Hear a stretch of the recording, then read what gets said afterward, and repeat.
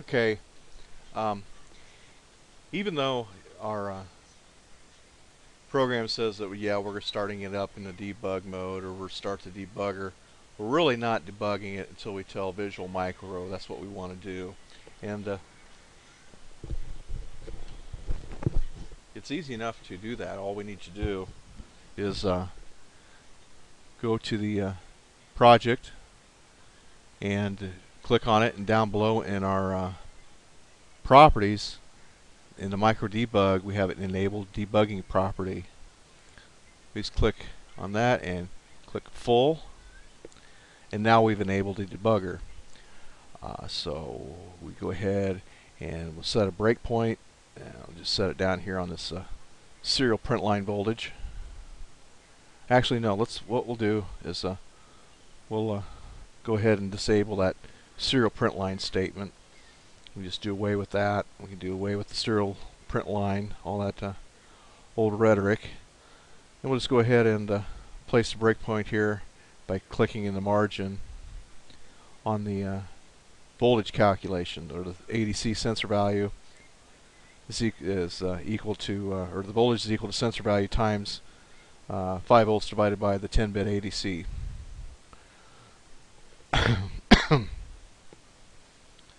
So we'll right click here, and we'll go down and click when this breakpoint is hit.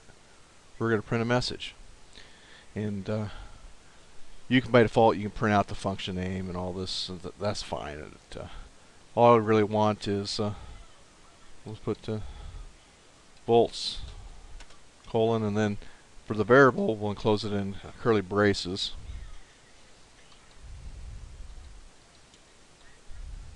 Okay, and then we'll continue execution, and we'll talk about that in a little bit later on.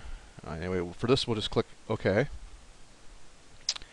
and we'll go ahead and now that we've set our debugging property on inside of the properties here, we will really start debugging. And you can see how fast the sketch compiled here the second time. It's really quite fast after the initial build. And the debugger, this watch box here, or expressions window, or whatever you want to call it. I'm used to calling it the watch. But anyway, as I turn the potentiometer now, we can see the values change in real time. And we still do get our output from the micro debug, even though we're not using a serial print line in our code here. It's automatically injected for us as part of the debug. We can go to the COM window, and the port's open, but we're not getting any output on that. And this is our breakpoint window. This shows us the breakpoints we have set, the condition. This one doesn't have any conditions. It's always hit, and when it is hit, it just simply prints out the voltage. And here's the output. And it looks similar to the serial window, but it works very nicely here. There's a lot of different data that we can view on this. If you right click on the bar, you can select bin, show the binary value of your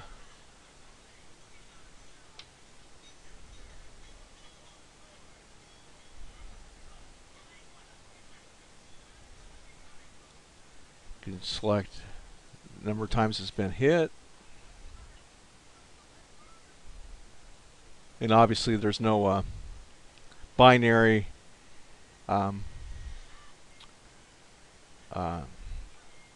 representation of that floating point number, because it just wouldn't make any sense anyway. Let's go ahead and set another one, an integer value. We can actually take a look at the ADC value, the sensor value. So let's go ahead and add a variable to our breakpoint here, and all we need to do is just place a comma and type ADC perhaps with a colon, curly brace, and type in the variable name for that, which was the sensor value, and the curly braces. We can click OK and start compiling again.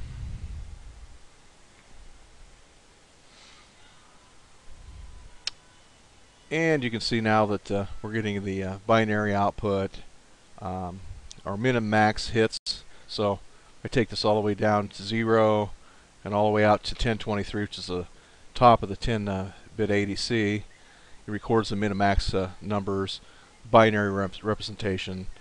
We can see that in hex, and all those numbers are live too. They change as the ADC value changes.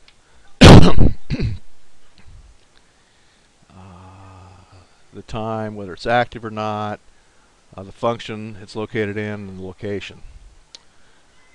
So that's pretty cool stuff. We can do math inside here also. If we go back to our breakpoint, when hit, we can go ahead and do another voltage calc. It's really simple. We'll just call it volt calc, I guess, for lack of anything else. And you really don't even need to name it. I mean, we can just go in here with curly braces too, and just go use the same formula as the voltage calc in code. It's just our sensor value. Yeah, if I can spell right. Sensor value times open parenth 5.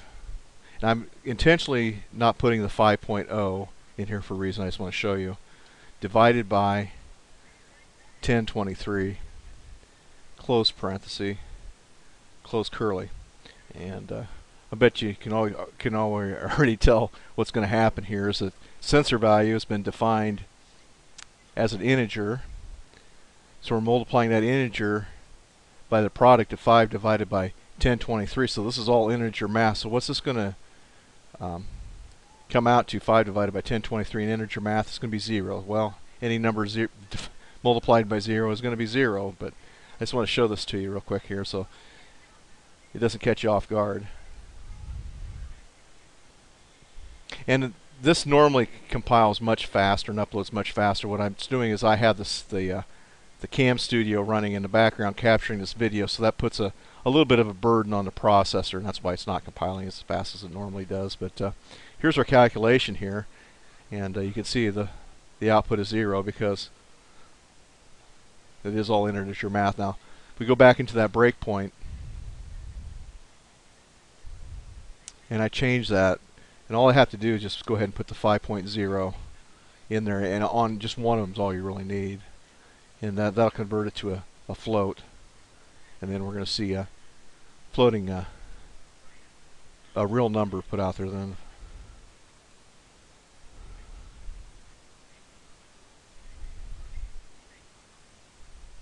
And there we go. And that's going to be the same as our voltage. Those two numbers will be the same. It's the same calculation.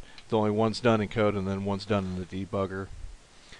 And then on our floating point numbers, we can actually set the decimal points just pretty much like we did on our print line statements. This is we go back in here and in our math, we can just go back here at the right in front of that curly brace as the last parameter, put a comma, and then the decimal precision you want. And not that we need it, but I'm going to put a 5. We'll have 5 decimal points.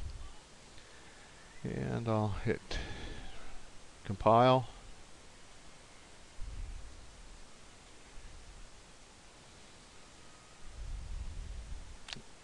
And we're now going to see 5 decimal precision on our voltage.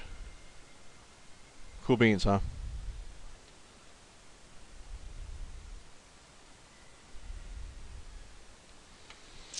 Okay, next I'm going to talk about conditional breakpoints and actually pausing the execution, actually stopping the code. Right now in our breakpoint, we have it set up just to continue execution. Let me show you how we can actually stop the processor from running here, just like we do in any other types of code. So we'll talk about that next.